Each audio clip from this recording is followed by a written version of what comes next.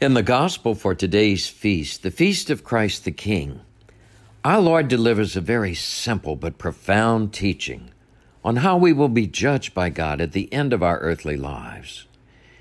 In the final chapter of St. Matthew's Gospel, our Lord says that on that day, the day of final judgment, all of humanity, every human person who has ever lived, will stand before Christ, our King, and be divided into one of two groups, either the sheep or the goats. Now, sheep and goats may look alike, but they're very different kinds of animal.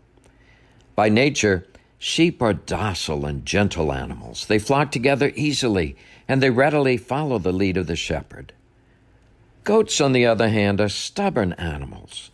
They stray away on their own and are more aggressive and combative, more likely to go their own way.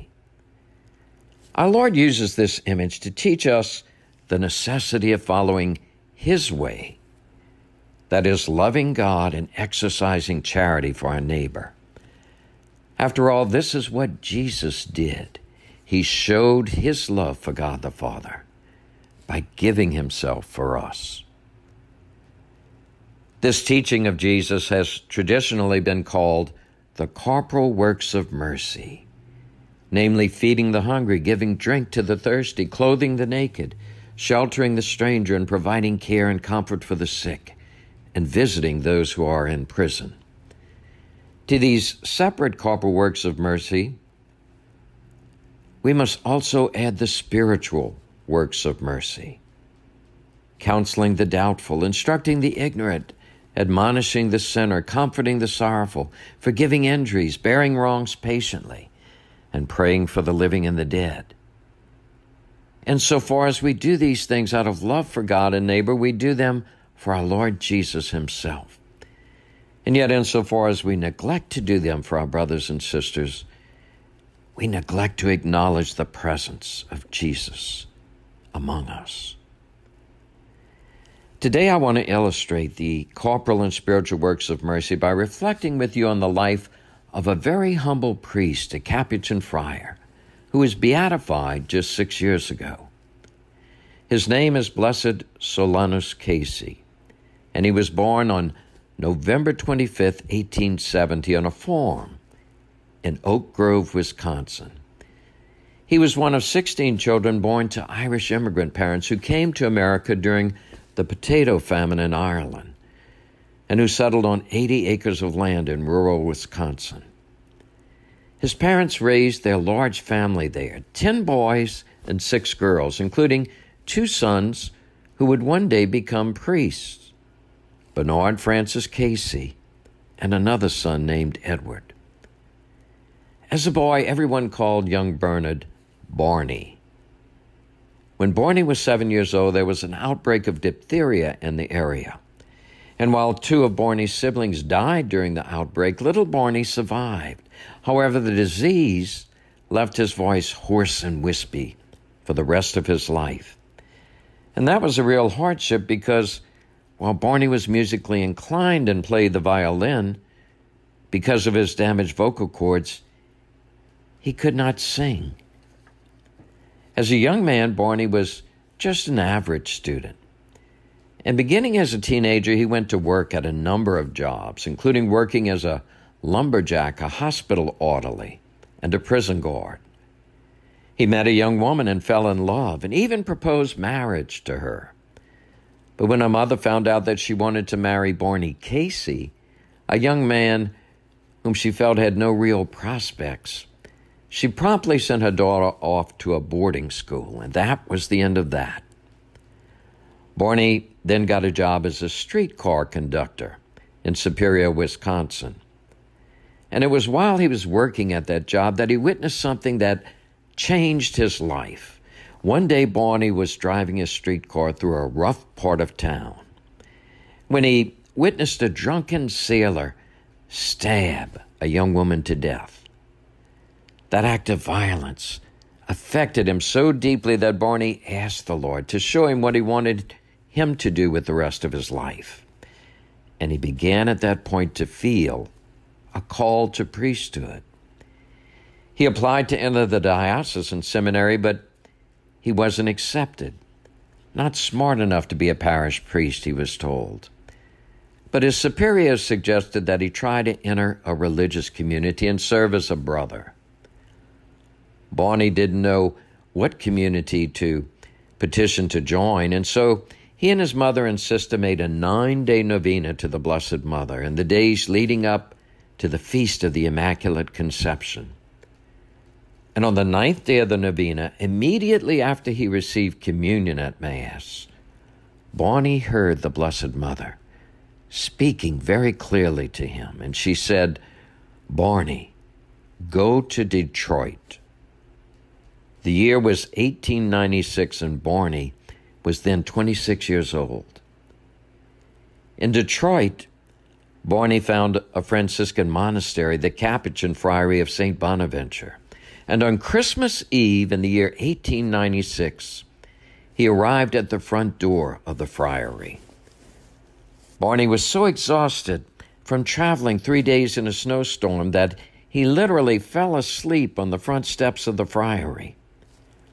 The bells for midnight Mass awakened him, though, and he immediately went into the monastic church and joined the Capuchin friars at Christmas midnight Mass.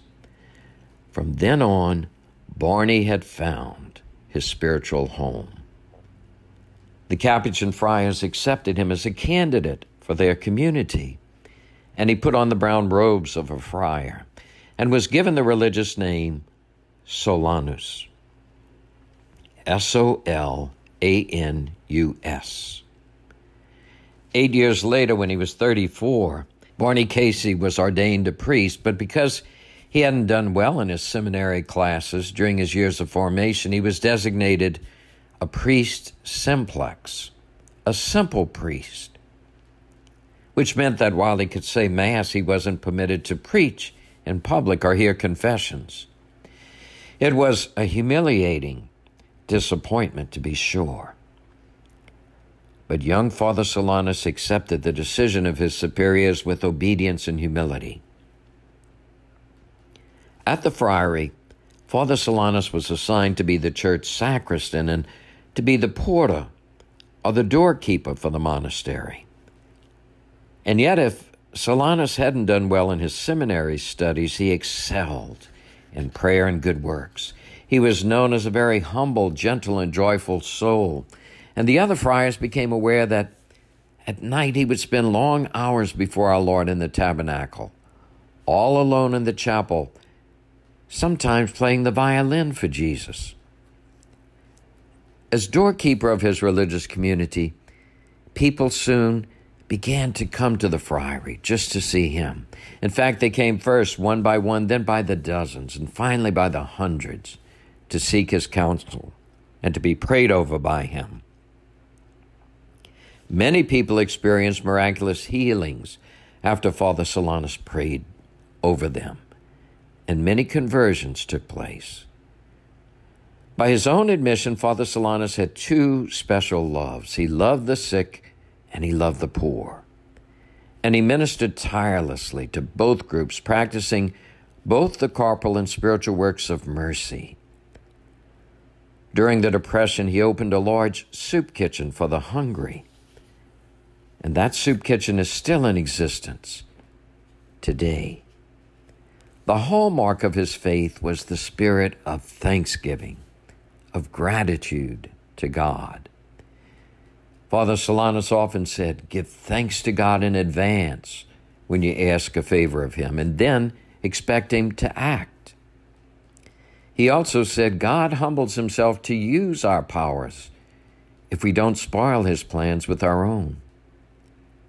If we serve God in this way, Father Solanus said, then at the end of our lives we will tumble into our graves with the confidence of tired children who fall into bed at their father's command at the end of the day. What a beautiful image of a holy and happy death. One interesting thing about Father Solanus is that he bore a very strong spiritual resemblance to the doorkeeper of another religious community at that time. And I'm speaking about St. Andre Bessette, who was 25 years older than Father Solanus.